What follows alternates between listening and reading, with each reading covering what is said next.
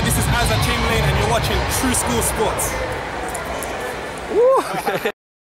Hey, what's going on? It's your boy BT, and I came here to talk some boxing with the thousands of True School Sports subscribers. Now, in this particular video here, I wanted to talk about something that I find very interesting, and I think it'll help bring understanding and clarity to people who don't have the time or just don't understand the infrastructure of Japanese boxing, because the infrastructure of Japanese boxing is different than the infrastructure of boxing here in the States. And in this particular video, we're going to explore why the hell these Japanese fighters, they keep winning titles in 5 fights, 7 fights, 9 fights, and why is this happening? And I think it's a valid question to ask of the Japanese boxing, infrastructure, and why these fighters keep snagging up titles so quickly.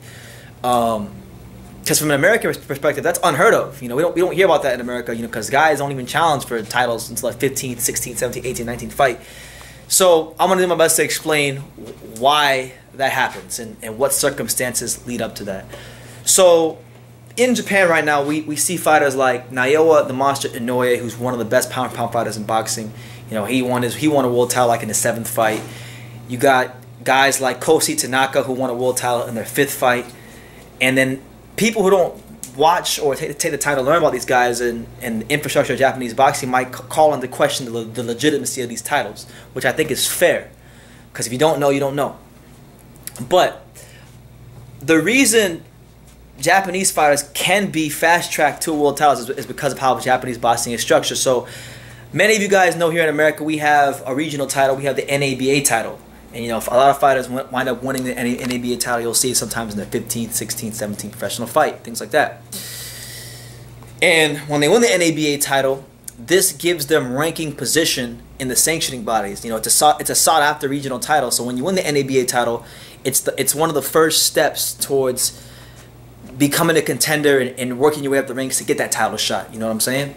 So in Japan, they have a similar structure, but I would say their fighters put more of an emphasis on winning the regional titles so they can get in the rankings and get those title shots. So if you look at the careers of, like, we'll use Inoue, the monster Inoue for an example.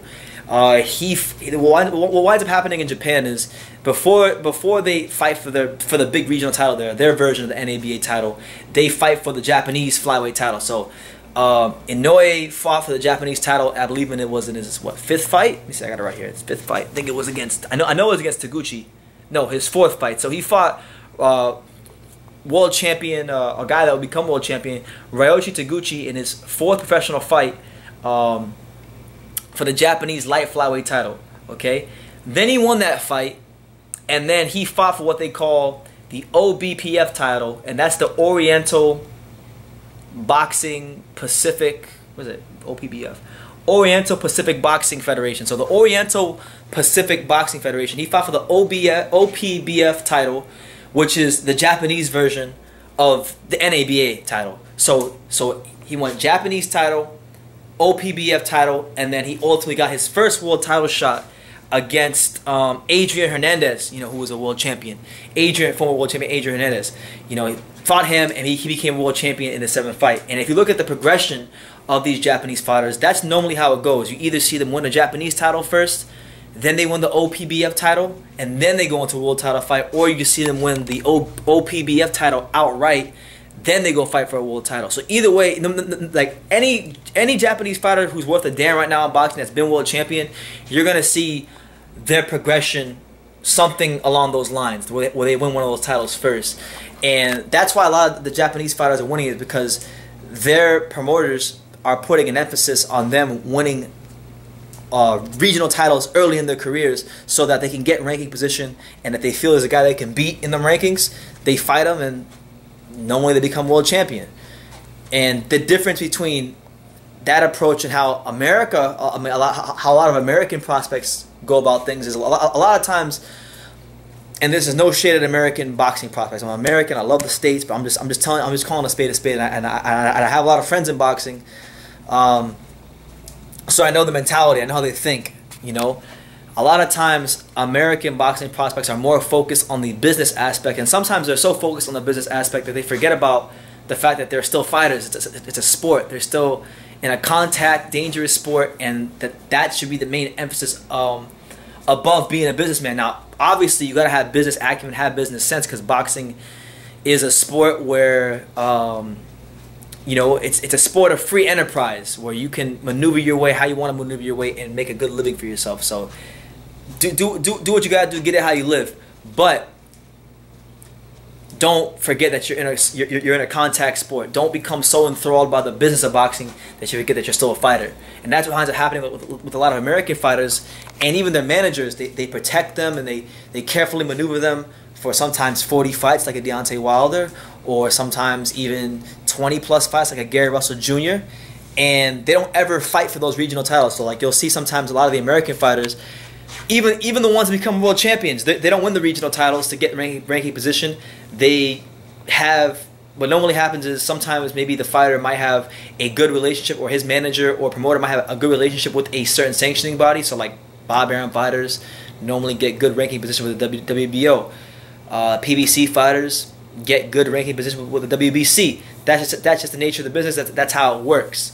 So the regional title in American boxing has been devalued and demeaned, and it's just another trinket. So there's not really much value placed on the NABA title unless you're a fighter that's like a high risk, low reward type of a fighter. So then you have to win the NABA title so you can maneuver yourself to get ranking position to potentially get a world title shot. And that's why you don't really see many. I mean, you get your exceptions like Shakur Stevenson. He won a world title in his 13th fight.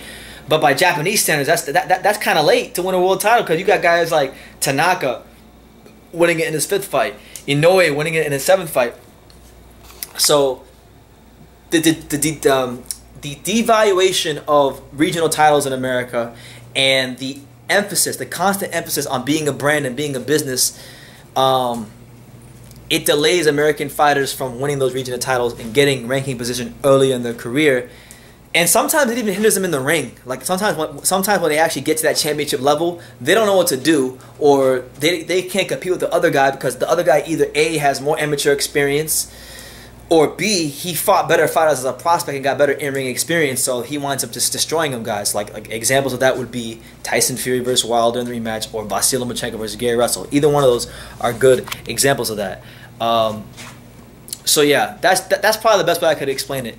The reason a lot of these Japanese fighters are winning world titles so early in their careers is because of the emphasis and the focus they put on winning their top regional title, which is the OPBF title. Okay, and that's normally what you see they win before they get a world title shot. So I hope this video was informative to you guys. I hope this will give you an understanding for why these guys like Inoue and Tanaka are doing such great things at such an early part of their careers. And just shout out to Japan. They're doing the thing in boxing right now. And if you guys have any questions you want me to answer in a video form like this, we're on quarantine. I got time. If there's any videos you want me to see me do like this, ask me a question down below in them comments, and I'll get to it in a future video. And with that said, like I say in every single video, you can love me or you can hate me, but I'm just a kid from Dania. So until next time, take care, guys. My name is McDonough, and this is my friend. Hi, I'm Savannah, and we're here at the beautiful Madison Square Garden for the big fight, and you are watching True School Sports.